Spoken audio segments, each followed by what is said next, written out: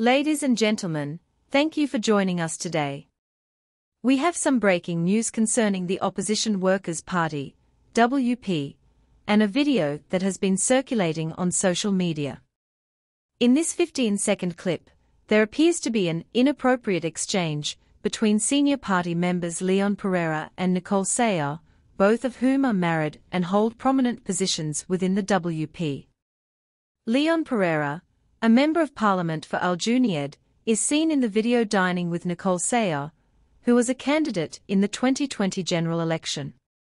In the footage, Mr. Perera is shown holding and stroking Ms. Seah's hands. It is important to note that both individuals are part of the WP's Central Executive Committee, with Mr. Perera leading the media team and Ms. Seah serving as the Youth Wing President. In response to the video, the Workers' Party has issued a statement acknowledging its existence and stating that they are currently looking into the matter. They have expressed their intention to comment once they have gathered all the relevant facts. The party also emphasized that they expect all their members to take full ownership and accountability for their behavior. Let's take a closer look at the individuals involved.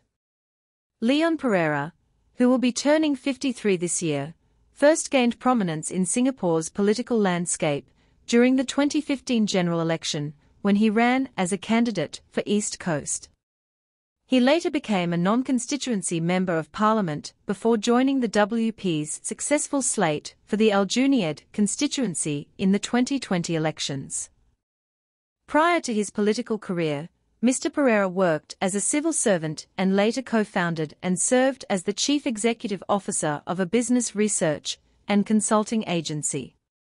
According to a 2015 WP biography, archived online, Mr. Perera is reported to have a wife named Carol and 2 children, a daughter and a son.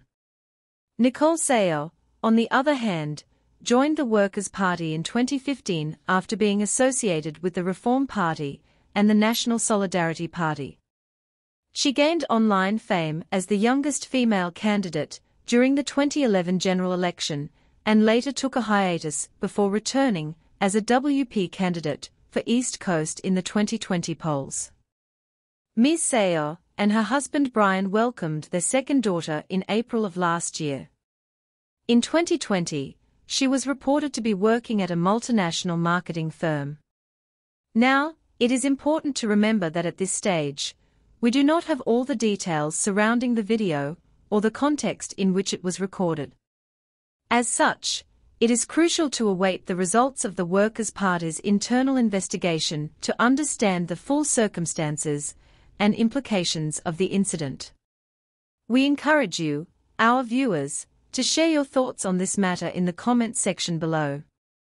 Do you think this incident will have an impact on the reputation of the Workers' Party? How should political parties handle such situations involving their members? We look forward to hearing your perspectives and engaging in a constructive discussion. Before we conclude, we kindly request you to like this video, share it with others who may be interested, and subscribe to our channel for more updates on this and other important news stories. Your support is greatly appreciated. Thank you for joining us, and we'll keep you informed as more information becomes available.